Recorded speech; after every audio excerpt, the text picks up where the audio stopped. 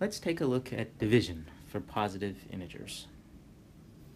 Here's the algorithm for division for positive integers from your notes. It takes as input two natural numbers a and b, and outputs two integers q and r that satisfy these properties.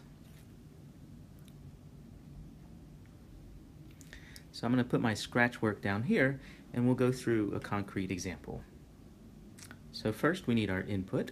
Suppose I want to try this algorithm for a equals 24 and b equals 7. So step 1, I'm looking, is a less than b? So is 24 less than 7? The answer is no, and so I move on. I let q equal 0, and I let r equal the value for a. So r is 24. And now I enter the repeat loop. I'm going to let r equal r minus b. And so I look at the values there that I have, 24 minus 7, and I get 17. And that's the new value for r. And now q is going to be q plus 1. So 0 plus 1 is 1, and that's my new value for q. And now I need to check, is r less than b? So is 17 less than 7? No. So I move back up to the top of the repeat. I'm going to let r equal r minus b. So 17 minus 7 is 10, and that's my new value for r. I'm going to let q be q plus 1. So 1 plus 1 is 2, and so 2 is the new value for q. I check, is r less than b? Is 10 less than 7? No, so I move back up to the top. I compute 10 minus 7, that's r minus b, and I get 3. That's my new value for r.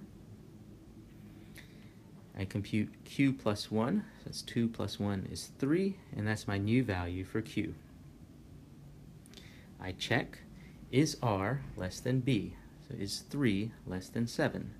Here the answer is yes, and so I can move down to the next step, which is the return statement. I'm going to return the current values of q and r.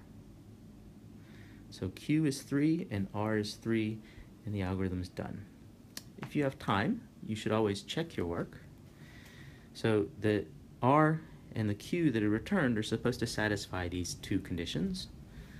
So 0 is less than or equal to r is less than b.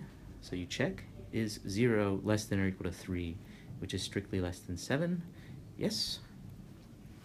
And this other condition is a equal to b times q plus r. So is 24 equal to 7 times 3 plus 3? Well, 21 plus 3 is 24, and so we get yes there as well. And so we've checked our work, and the answer is q equals 3 and r equals 3.